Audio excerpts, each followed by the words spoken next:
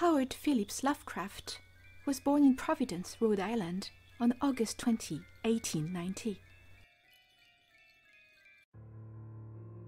His mother, Susie, was from an affluent family. Her father was involved in business ventures. After a psychotic episode, his father, Winfield, was committed to Butler Hospital in Providence and died of syphilis complications 5 years later. His grandfather, Whipple Van Buren, nurtured little Howard's young mind with classical literature and weird fiction, some of which with striking illustrations, such as those of the Rime of the Ancient Mariner. Lovecraft loved science. He was particularly fascinated by astronomy and wanted to become a scientist.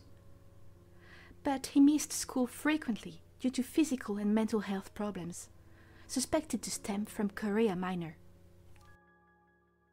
Following financial misfortunes and the death of Whipple in 1904, Lovecraft suffered several breakdowns, but still went on studying astronomy and chemistry. In 1912, his first poem was published in a local newspaper. Entitled Providence in 2000 AD, the satire clearly expressed his nativism, racism, and xenophobia. He also wrote many critical letters about weird fiction stories. His rash critique of Fred Jackson, writer for Argosy, got the attention of the head of the United Amateur Press Association, where Lovecraft found professional success. It was also a time when he was highly creative.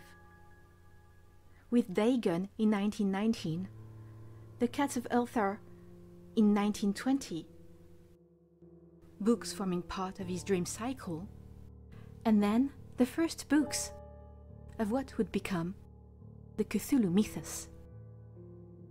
Lovecraft's writing was deeply influenced by Edgar Allan Poe, Lord Dunsany, and Algernon Blackwood, but also by the amazing book by Robert W. Chambers, The King in Yellow. Howard's mother became ill and was committed to Butler Hospital. After her death in 1921, he met Sonia Green and married her in 1924. After 2 years, they separated. Struggling with financial hardships, despite Lovecraft's being commissioned by great clients such as Harry Houdini, for whom he wrote Imprisoned with the Pharaohs.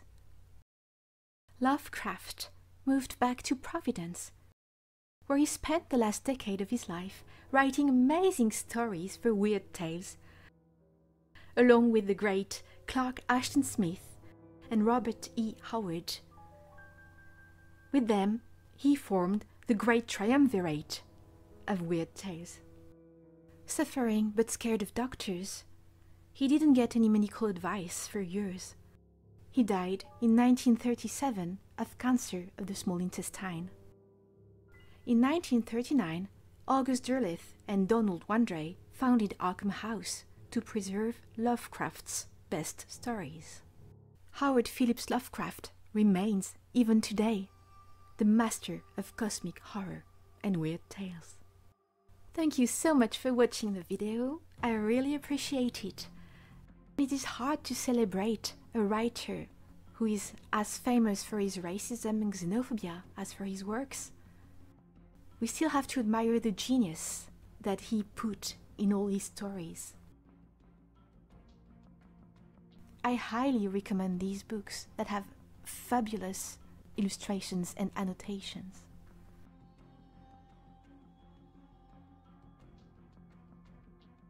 Please let me know in the comment which of his books is your favorite. As for me, it's definitely The Shadow over Innsmouth, which I suspect inspired the fabulous TV series by HBO, The Third Day.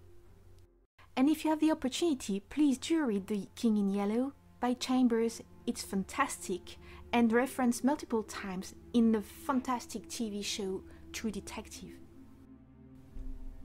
Again, thank you for watching my video. Bye bye.